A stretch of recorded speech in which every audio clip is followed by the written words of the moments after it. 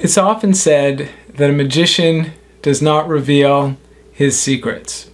But actually, that's exactly what I want to do here today when I share with you 3 secrets on how to give really any technique in Thai massage. And so then you can take this knowledge, for example, and apply it to my Thai massage challenge. And so that's a free course that I have for you and that you can get just by clicking here down below, where you go through an entire system of how to give a high quality shoulder and neck massage.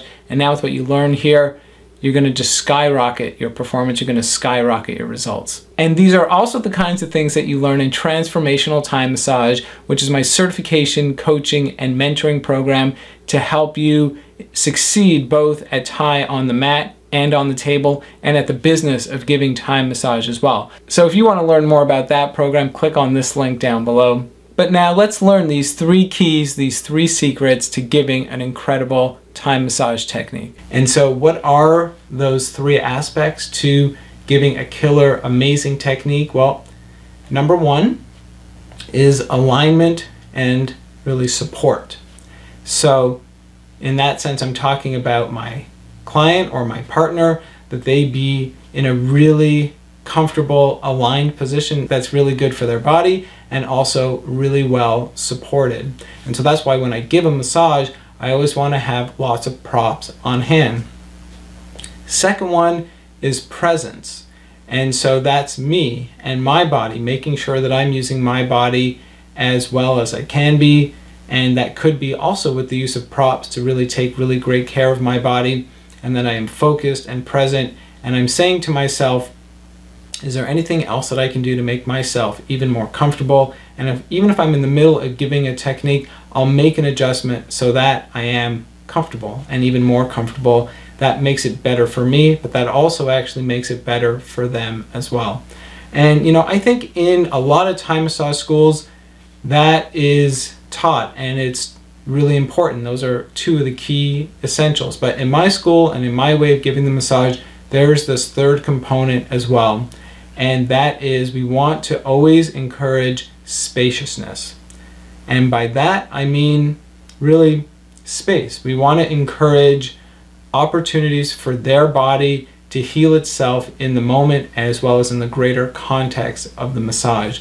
That the body is always working for itself. Their body is always moving towards a place of greater healing and wholeness, but it needs a little bit of time to feel that. And so we don't want to force that. What we actually want to do is we want to let go, that we feel that we have our partner in a really good position, and then we can just trust in them, trust in their body, trust really in the whole healing energy of the universe, because it is in us as individuals and it's here all around us, and we're really harnessing all that when we give the massage. So let's put that into practice and you'll see exactly what I mean. First one I'm going to show you is the tree pose.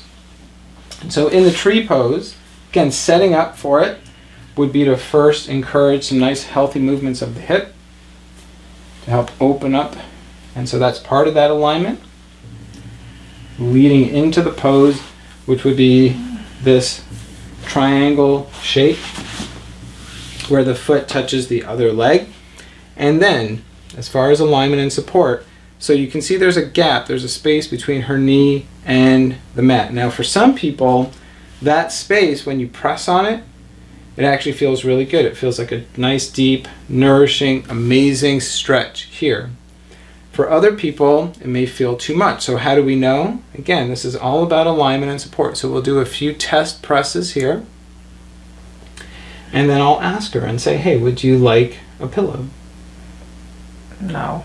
And she says no. So for her, this space is a good space, and she wants me to press here and just help to create a nice, deeper press. And now for my body, you can see that I put myself in a position, this is called the warrior stance, and I opened up my hip. So, you know, you have choices. So let's say I start with my leg close to my body. So again, so we've got her alignment and support. We know she doesn't need a pillow. We know she's lying comfortably, and we warmed her up. And then we've got my body. So I am thinking about, okay, I'm going to press on the inside of her knee, I'm going to press on the inside of her thigh. And as I'm doing that, how do I feel? So I can experiment. Starting with my leg, actually making contact with my arm, and that's one thing I often like to do in my massage, so that my leg is literally helping my arm with that press. So that as I press here on her inner thigh for a few minutes, even, as can happen in this position, I've got that contact and I'm creating support.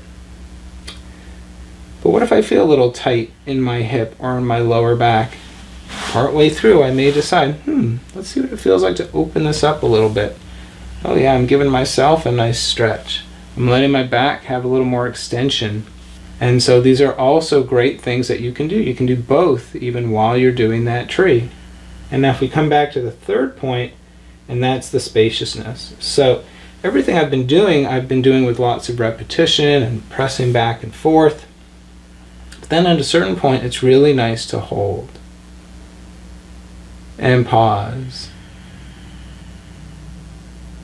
Less is more.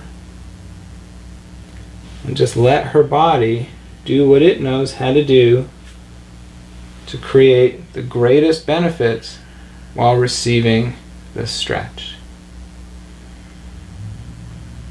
So eventually your hands settle into places where you can have those, where you can move from shorter pauses to longer pauses, and you can just hang out. And so that rhythm of first starting with shorter pauses to help warm up and do things safely and comfortably, but then having longer pauses to create spaciousness, and doing it all in a way where I'm comfortable in my shifting body.